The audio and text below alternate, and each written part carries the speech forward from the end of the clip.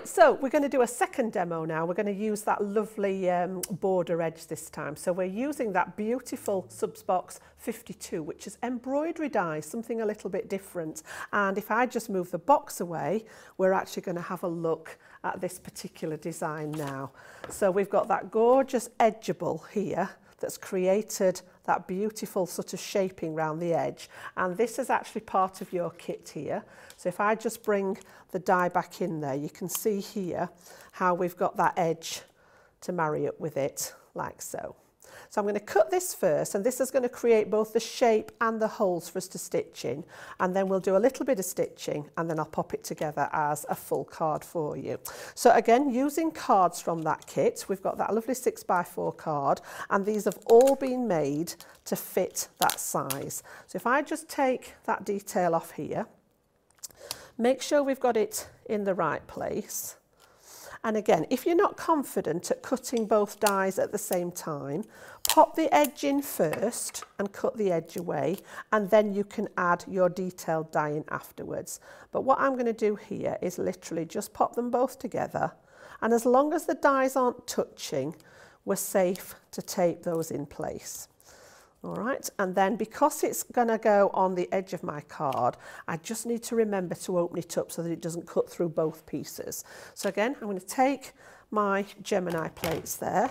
I'm going to lay this across here, and then I've got my shims as normal, and we're going to pass this through our Gemini just to cut that detail in there.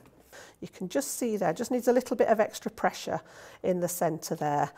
Perhaps add the metal shim in when you're cutting, but I've got one that I've already done there, so we'll pop onto that one. So again, take the tape away, take that outside edge away, and just because the card's a wee bit longer than the die itself, again, if we take this out of the die, all I'm going to do is take my little snips and literally just snip to where the die starts there, and at this end to where it finishes, to create my design there. And then it's just a case of using your pokey tool to take out all those little holes, and you can see we've got that design emerging there along the side of the card. So I've done that ready just to speed it up a little bit. I've taken all the pieces out, and we've got one ready to start sewing into there. So I'm going to bring in that template again, and this was in your box, so this is in the subscription box with all the details on, and it just gives you a guide here. It doesn't have to be the same. You can choose different colours. You might want to work in monochrome. It's entirely up to you, but it gives you a guide as to how it works. Now, I've taken my thread and I've got some of the orange to start one of the flowers with. And I'm just working with 2 strands of the embroidery thread. Now, if you're not sure what I mean about that, if you have a look back at the other demo that I've done for you, I showed you how to separate the strands because they come in 6 strands altogether. All right, so all of them together, there are 6 of them. So you split them out into 3 lots of 2, and that will give you a whole length to work with there. So I'm going to work from the back of my card, and I'm going to work on this little flower at the top here. So we've actually got details where we can go from the centre here. So I'm just feeling with my finger where that flower is. And again, I like to just hold this on the back because once you've started working, it sort of seals itself. And then I'm going to go out to the edge piece here. And then I'm going to come back in that same hole at the centre and then out to the edge again. Just make sure it doesn't catch. And then back through that same hole in the centre. So I'm working in the same one for now. Back to the edge, and they're in like sort of like sets of 4 almost, the little holes. So there'll be 4 times through the centre hole and then out to that side piece just to create that little fan effect. And you can just see there how we've got that little shape coming on nicely.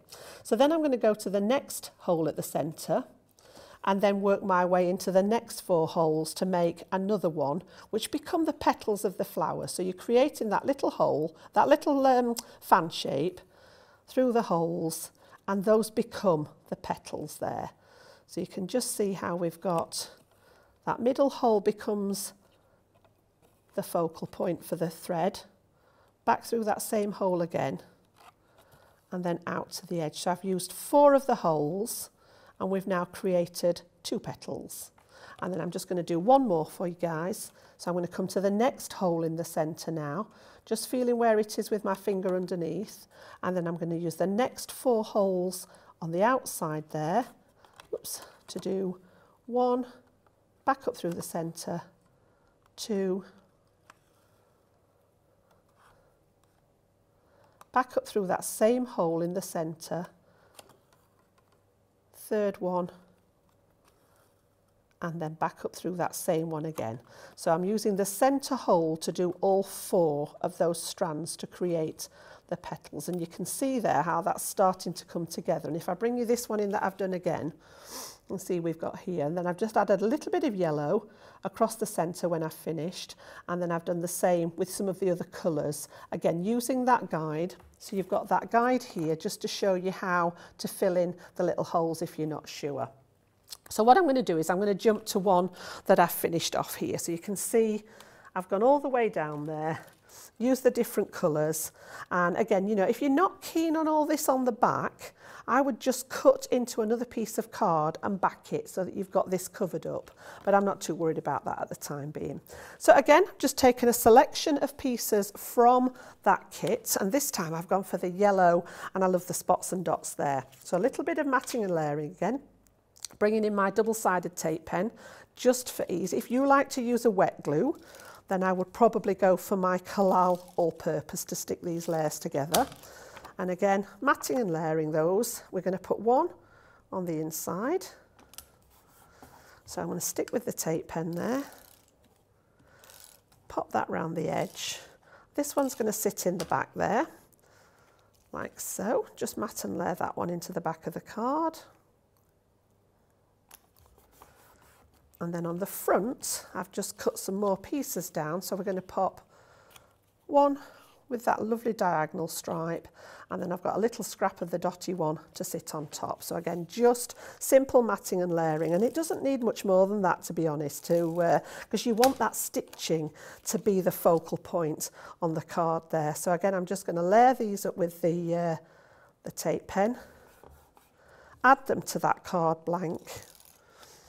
And then you can, you know, you've got the envelopes in the kit that will match. So if you want to decorate the envelopes with any of the offcuts of card, you can do that as well.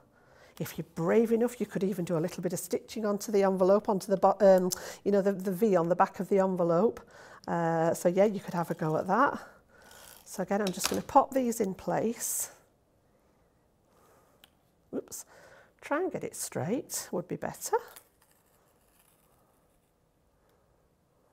There we go. And then the last one, I'm going to run my tape down the middle of there, and then just add that last little scrap. And it's amazing how just those little pieces just finish it off nicely. And then again, I've used one of the stamps from the sets there just to create a nice little sentiment. So we'll pop that one on a foam pad again, just to lift it a little bit. Pop that one on the back there. And then just pop that one in. And then if I bring in the one that I'd finished earlier, again, I've just added some of those beautiful little dewdrops just to finish it off as an embellishment there. And if I stand you that one up, you can see there just that alternative die. That's the border die that's come from that lovely sub box 52, which is our embroidery die kit.